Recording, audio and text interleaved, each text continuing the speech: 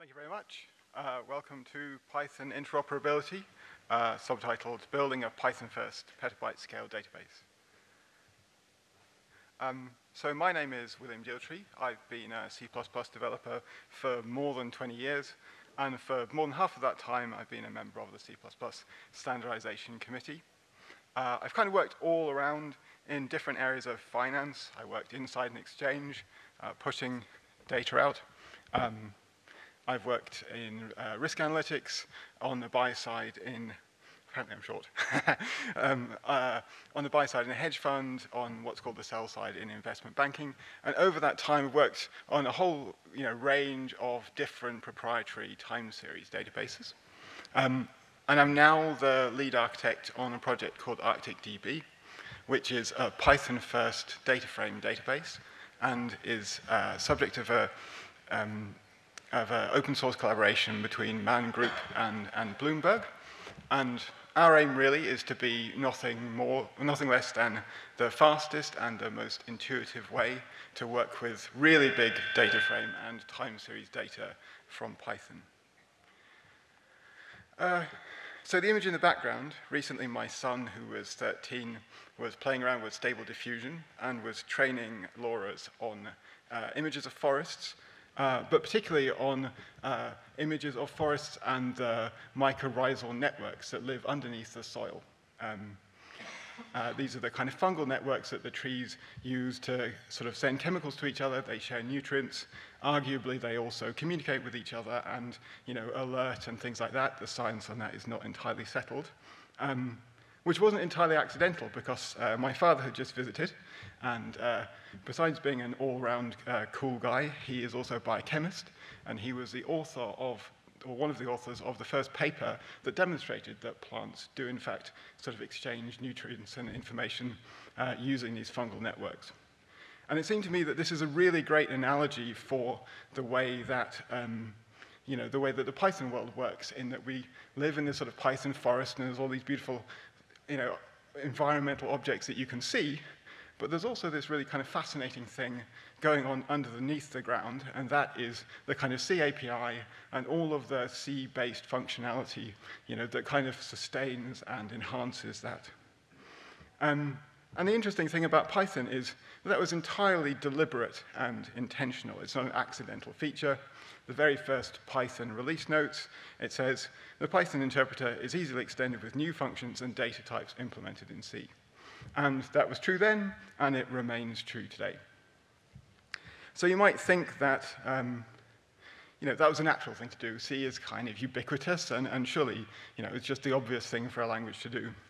But actually, that's not the case. And if you look at, for example, Ruby, which is a language I've also programmed in, and I must say enjoyed programming in, and you go and search the documentation, I won't read all of this out, but certain words are actually highlighted and others kind of jump out. Huge, undocumented, unintuitive, clunky. Whereas the Python API for C is quite well contained, really. It's extremely well documented. I think it's relatively intuitive. It's maybe only a tiny bit clunky. Beyond that, what I want to kind of talk about in my area of expertise, and the thing that I would like to encourage you to do, given my background, is to interact with that via C++. And you might ask yourself in 2023, why would I do that?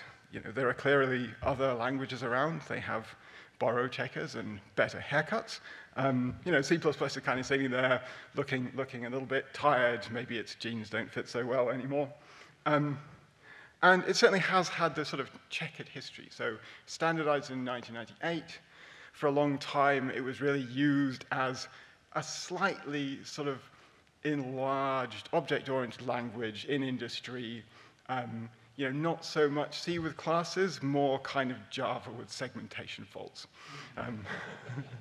And then in the last decade or so, suddenly you have this flurry of activity, some of which is perhaps a little impenetrable from the outside. Lots of argument about the type system, lots of new standard library features being implemented, lots of debate about what it can and can't be resolved at compile time.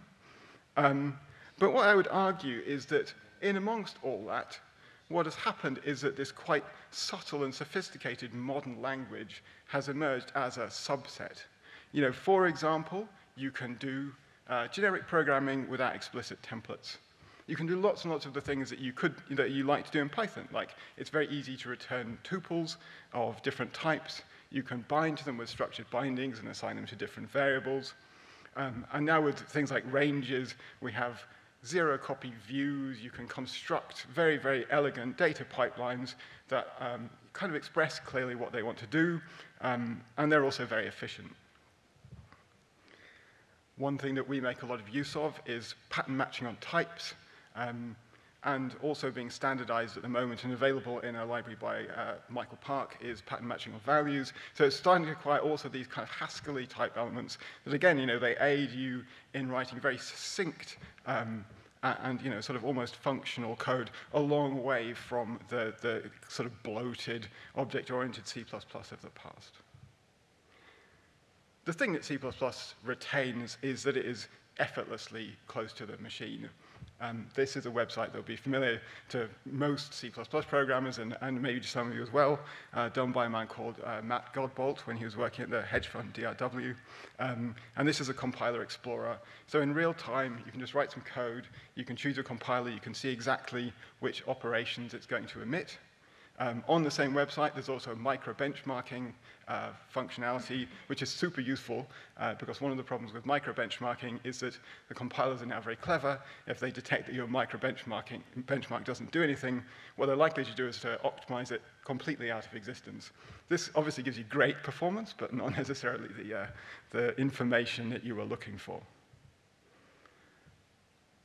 The main reason that you might want to do this specifically in Python interop is that C++ generic programming is not just present, it's actually pretty awesome.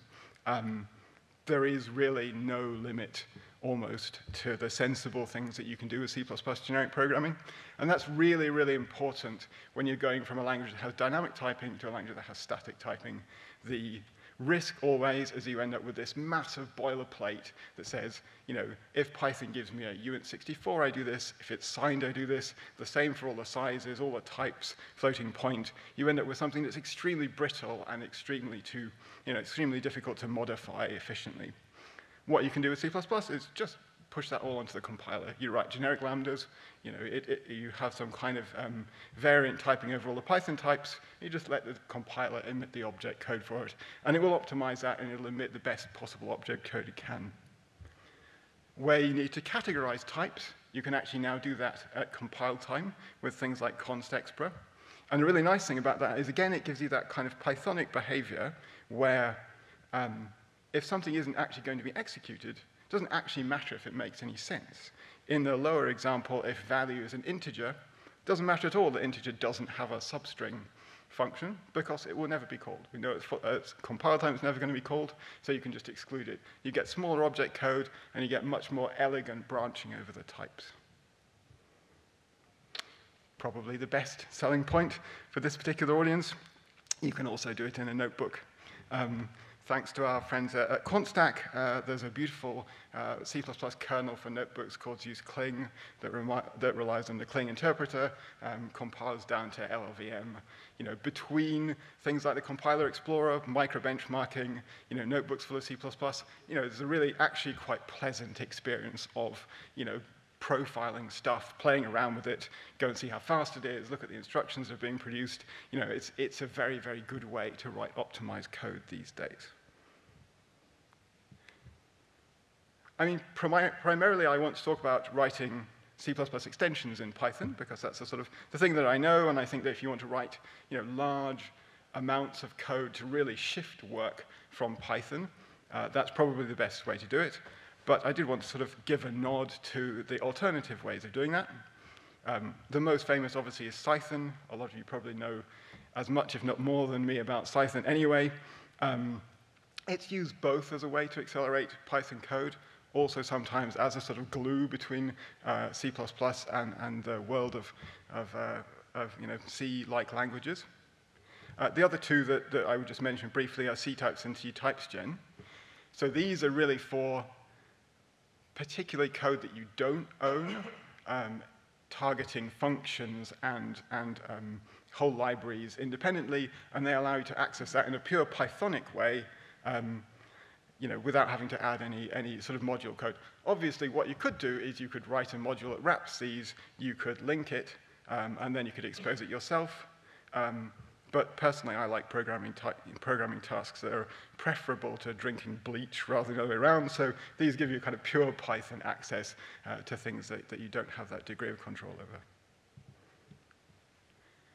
Another particularly honorable mention goes to, I never quite know how to say it, CPPYY, CPPy, maybe someone can tell me. This, again, uses the Cling interpreter, and it allows you from Python to write pure inline C++. I think it's a really, really exciting project and something which is well worth looking at. It's certainly a really, really lightweight way if you just have a small function that you want to optimize, to get started with that. There's no compilation step involved. It just does it all for you. So that's definitely worth a look. But assuming you do want to build some kind of Python extension, what other kind of different ways you can go about it? You can use the C API. It's actually, not terrible. There's a big splurge of code here. Please don't feel obliged to read it. But if you do delve in, it makes sense, and you kind of override a few things, and it's highly possible. But in 2023, we probably can do a little better than that. One of the quite venerable ways of doing this is swig. Swig involves an extra binary step that will be familiar to you if you use things like protocol buffers or the Windows world, things like MIDL. Swig is perhaps a little bit behind the others in terms of its C++ support for the standard library, but the huge advantage it does have is that it will generate bindings for a whole bunch of languages. You can do Perl, you can do R, there's a whole zoo of different bindings you can generate. So, obviously if that's part of your use case, that's pretty good. But then the modern two, and as you can see, it's already becoming syntactically much, much nicer, are Boost Python, and then the project that we actually use, which is based on Boost Python, started by a guy called Wenzel Jakob, and now a major open source initiative, and that's called PyBind11. And really between a lot of the modern ones, I think that syntactically they're all fine. You can obviously get up and running. This is everything you need for a Python module that will expose a not particularly useful function to add two numbers together. You compile this, and you can just call it directly from Python. That's all you need. The thing that really differentiates, in my mind, is the marshalling to and from the C++ standard library types, because I'm going to try and encourage you very much, to use the C++ standard library, to use the sort of modern C++. And the thing that you don't want to do if you do this is get lost, end up, kind of trying to implement support for variants or things like that. If I have an object that might be a type or nothing, like a non in Python, I just want that to be a standard option in C++ without having to worry about it. If I have got a sum type that might be a whole bunch of types in C++, or non, I want to effortlessly expose that to Python and say, any one of these types is fine, anything else is an error. And PyBind11 really does that extremely well. So after probably 25 years of writing C++, what's my kind of opinion on how to do it right? And that fundamentally is to use the standard types. This is a little bit of code, from a hardcore C++, exposed to Python database. But we're mostly using, relatively common things. We're using shared pointers, we're using vectors, we're using the standard mutex. I think it's very important to kind of steer clear of the temptation to say, I'm writing low-level code now. It's got to be full of, by-hand memory management. It's got to be full of pointers everywhere. I actually once, incidentally, rewrote something taking out vector iterators, using pointers instead, over contiguous data. It actually got slower, which shouldn't really come as a surprise, because it turns out the compiler writers really know what's in the standard library. The standard library authors, they really know how the compilers work. It's generally going to be the best thing. Having said that, there's another aspect of design for performance, and that's really kind of thinking about the high-level performance behavior, what Martin Thompson calls mechanical sympathy, and what I've come to call toaster-based design. And that's essentially, the computer is a physical device. It has a memory hierarchy. Fundamentally, it's something that needs to be plugged into the wall. An awareness of how that works, an awareness of the penalties. For us, that often means fast scans happen over contiguous data. The prefetching all does what it wants. The processing unit is kept fed, so you're not having data stalls all the time. But the point is you can do that with vectors. You can, if you want to share it, have a shared pointer to a const vector. That way the compiler knows it's not going to change. You can share it around. You get that excellent performance behavior, but you also don't have segmentation faults left, right, and center. A quick zip over things that are kind of useful to know. Python allocates a huge number of small objects because it tends to box things like integer types. It has its own internal allocator for this reason. It's actually very performant and very good. But you do need to abide by Python's rules when you do that. You need to hold the global interpreter lock in the right thread where you're doing that. And I will come to ways of debugging that. Python objects are reference counted. They use a thing called intrusive reference counts, which is actually one of my favorite techniques from C and C++, and is very good. It means that the reference count lives in the object. The things that are shared are just the pointer. You go to the object in order to increment the reference count. This introduces this concept that you'll probably run into called borrowed versus owned refs, which is kind of non-obvious. But all it really means is if you're responsible for keeping that object alive, then you need to increment the reference count when you start with it, and you need to decrement the reference count when you're done with it.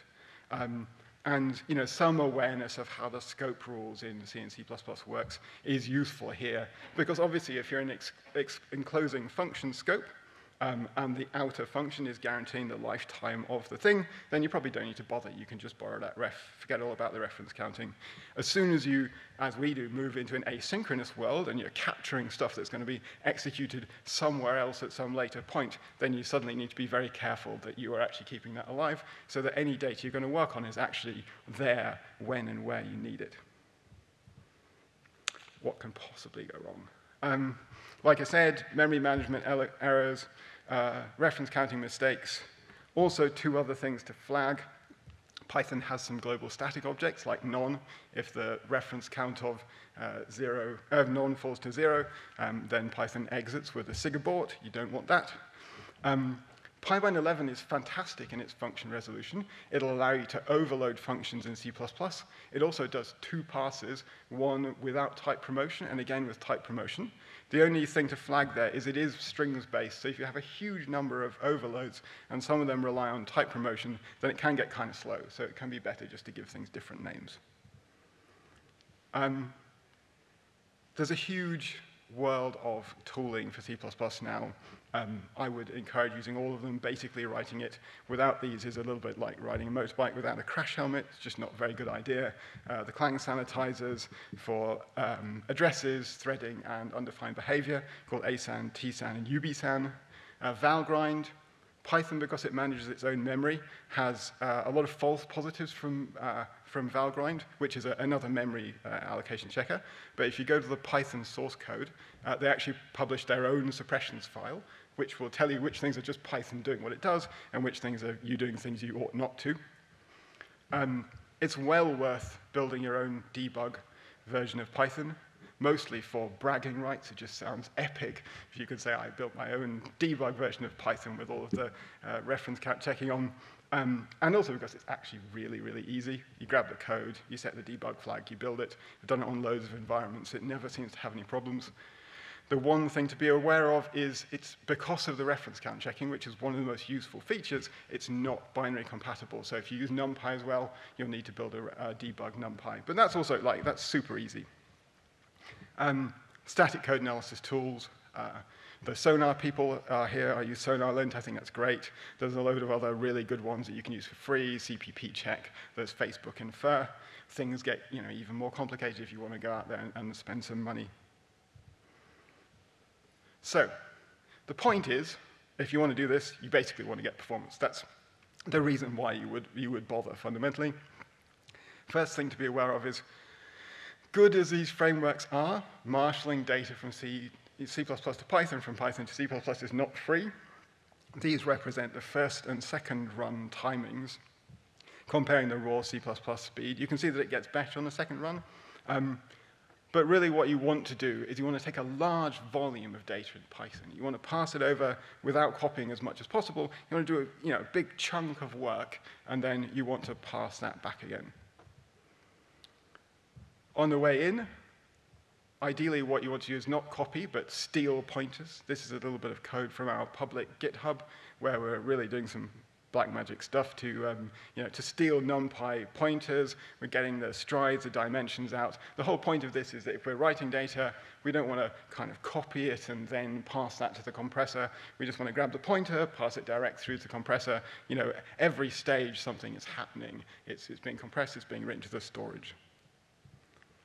Same thing on the way out. Took me a while to find this really interesting bit of code in NumPy. If you pass an object in from Python, a base object, and you have an array, you can actually manage the lifetime of that just by setting the base object pointer on it. It's completely zero copy. If you don't do that, what you go through is the pyArrayNewCopy method, and that can be a little bit problematic because if you've got 1 million rows and you've got sort of 5,000 columns, that's a gigantic amount of mem copying. It could be 2 or maybe 3 orders of magnitude difference in the time it takes to do those. The other thing you want to do, which is kind of related, is where you do need to allocate Python objects, which if you're doing it in Python is going to be serial. You're going to have to get the global interpreter locked. You're going to have to hold it for the duration of allocating those objects in the right thread. You want to do that as late as possible. You want to kind of, if you're aggregating, make that result set as small as you possibly can, and then only at the point where you've really kind of got an answer do you pass that back to Python. This is actually some code where keeping an internal C++ map, a high-performance map of Python pointers so that we can increment their ref counts, managing memory, and also increasing the speed at which we can allocate Python strings. Beyond that, if you want to get into the really magic stuff, you can do Python arena allocation. I wish I could say I invented this. I actually thought of it independently, but then I discovered this really cool project called Quelling Blade, which by a guy with a completely unpronounceable GitHub name, which actually goes a little bit further, and it allows you not just to arena allocate Py objects in C++, it actually allows you to register Python objects as being arena allocatable from within Python. It's a work in progress at the moment, but definitely want to keep an eye on. I have no idea who you are, but hats off. And I guess the main thing, and beyond that, is guesswork-based optimization almost never works really well. You need to measure. These are Brendan Gregg's flame graphs. You can kind of get the perf input. You can drill down. You can really see what's actually happening. So what have we done with that? ArcticDB is a columnar Python-centric database. It stores data frames. It's particularly adaptive for time series. It's really taking all of that knowledge that I've gleaned over those 20 years of working on kind of big server-based databases, and it's creating something which is just in the Python process and on a storage, which can be disk, it can be in the cloud, you can talk directly to S3. It's extremely fast at doing selections. So this is 100,000 columns, 100,000 rows, 10 billion values. What we want to do is to pluck out 3 columns, 100 rows each from those 10 billion values. I'm doing this on a pretty rubbish Jupyter notebook. It has 1 virtual core. It has 8 gig of RAM. I can still do it in around 1/5 of a second. Beyond that, it has a lot of features that you might expect from a database, in addition to which you can rewind, you can keep the whole history of everything you've ever written. It does filtering. You can project columns on the fly with a sort of intuitive pandas-like data syntax. You can do group by aggregations. Time series aggregations are coming soon, so bucketed aggregations and things like that. The Python data science world is obviously changing. The Apache Arrow standard is becoming a de facto standard for data interchange. It allows you to go to things like Rust, to Polars. We're just finishing off our support for Apache Arrow.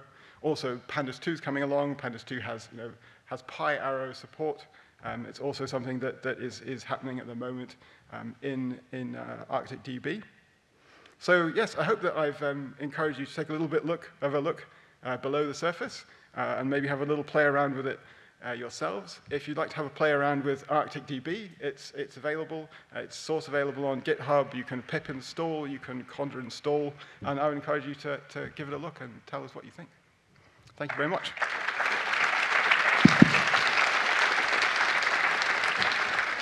Thanks for the amazing talk, William. He may have stole some audience for CPPCon. We have some time for Q&A, so please use the mic if you want to ask. Hi, just vaguely related. I haven't written C++ since like high school, and I wanted to ask you maybe for advice. If I want to go the other way around, what's the simplest way to embed Python in C++ code, like without hassle? Yeah, it's interesting. Actually, in the same original release notes that Guido wrote, he said that that was also the intention. Actually, PyBind 11 will allow you to do that. So you can embed the Python interpreter in C++ if you want to do that. Yeah, it provides both functions. Generally, one or the other. Both is at the same time. It gets kind of messy, but yeah, it's easily done. Thank you.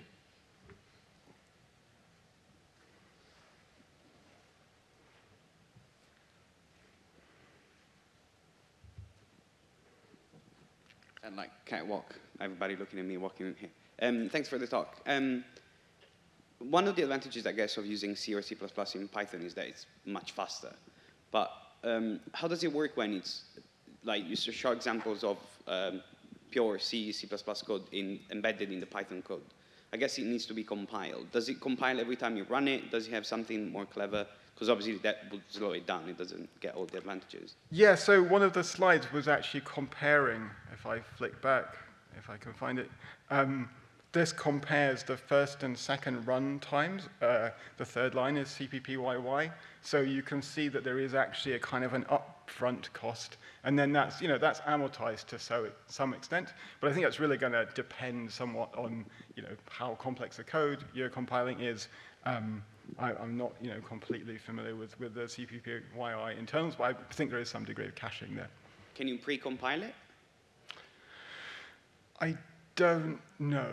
I'll have to honestly say, I don't think so. I think the just-in-time compilation is kind of the point. And if you wanted to go to, pre-compile, then you would just use a C++ compiler. Thank you. Hi. You mentioned weird language with borrow checkers early in your talk, and this was all about interoperability with C++. So have you any experience with this weird language with borrow checker and integrating it into Python, or what is your opinion on that?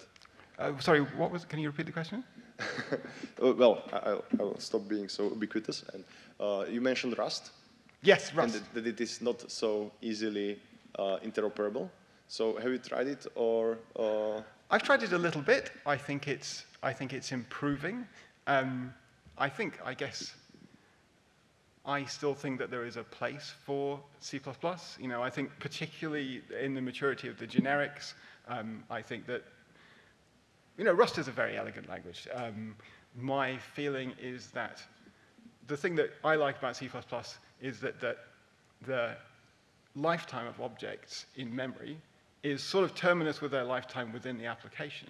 And so, yes, it's true that if you don't get the kind of stuff correct in C++, you tend to get segmentation faults and whatever. But actually, those are quite well-handled problems. And whilst ensuring memory safety is a brilliant thing, it doesn't necessarily guarantee that your program, as I'm sure you all know, just because you have memory safety, it doesn't mean that what you're doing is going to be correct. It's still possible to kind of get it wrong. And sometimes having those things kind of co-extensive makes it easier because it's very easy to check memory lifetimes and things like that. Yeah, I'm sure that Rust is going to grow as a language, and I'm sure that the Python interop is going to develop. It's not bad at the moment. The other thing is that C++ is literally a superset of C, and CPython is written in C. So there's this ease of working with a C API that is hard to rival, I think. Yeah, that's pretty much in my view. Thank you. Thank you, William. We are just out of time now. So if you have any more questions, you can ask the speaker later outside. And thanks again. Thank you very much.